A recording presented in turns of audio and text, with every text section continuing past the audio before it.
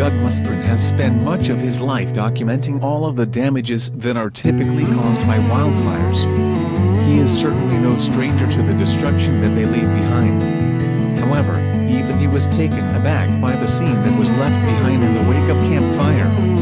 California residents have been enduring these fires for weeks now, and they are now forced to piece their lives back together in the immediate aftermath. Thron says that he has yet to see anything like this in all of years of photography. The photos look like something out of a nightmare. Is this what the world is going to look like one day when we have finally finished destroying the environment? Moments like these definitely lead to some sobering thoughts. Fortunately, all was not lost as a result of the fires.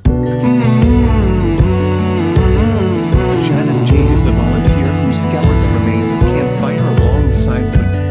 They headed to a town called Paradise that had been destroyed by the flames. Shannon is also someone who prides himself on rescuing all of the cats that are left behind.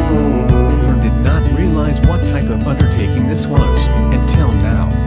It is definitely a labor of love. And by the time many of the cats have been found, they are quite skittish and distrustful of humans. After the hell that so many of them have been through, this is certainly understandable, isn't it?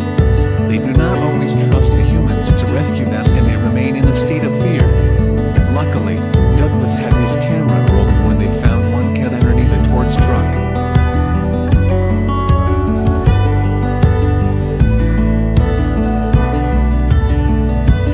He and Shannon heard the animals' cries and knew that they had to help right away.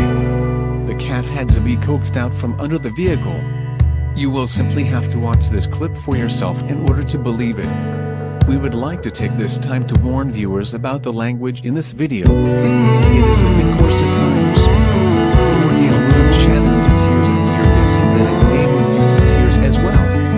In order to learn more about this amazing rescue mission and the fate of the surviving, be sure to check out the video below. We are glad that these two came together to rescue this animal, and we hope that this sweet kitty is able to find a forever home soon.